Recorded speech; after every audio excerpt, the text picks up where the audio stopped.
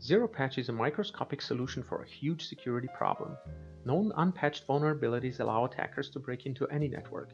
Vendor updates require lengthy testing, and often there simply is no update to install. 0patch reinvents and streamlines software patching using a tiny agent that applies micropatches to running processes without any downtime to users or servers. This is the 0patch agent console.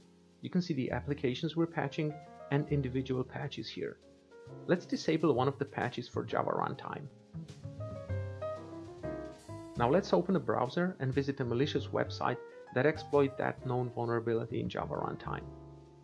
Our patch would normally get applied, but remember we disabled it. The exploit works and the ominous calculator is launched.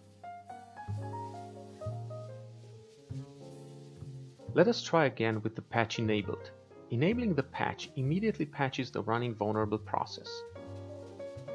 Now, if we simply reload the malicious web page, the exploit cannot work anymore because the vulnerability is gone. We can even detect that someone tried to exploit it. Note that malware cannot bypass 0patch, while you can always bypass signature or behavior-based protection. For troubleshooting reasons, one can also disable patching for chosen applications. Let's disable patching for Java runtime. Again, the patch is immediately removed from the running Java process. And as expected, reloading the malicious page results in the exploit working again.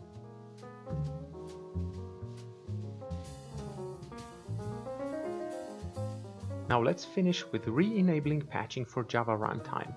It is very important to understand that 0patch is about instant live patching and unpatching of running processes without any restarts or reboots.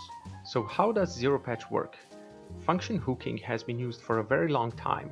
We're just taking it to the next level by using some previously known, as well as some innovative tricks to inject patch code almost anywhere in the original binary code, thus removing the vulnerability.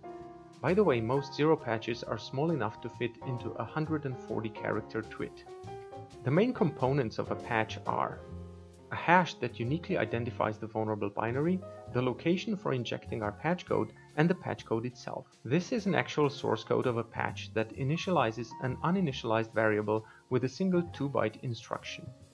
0patch can be used to patch virtually any critical vulnerability in native code that can be used in a real attack. It is, however, not ideal for fixing design flaws and scripted code. 0patch, microscopic cures for big security holes.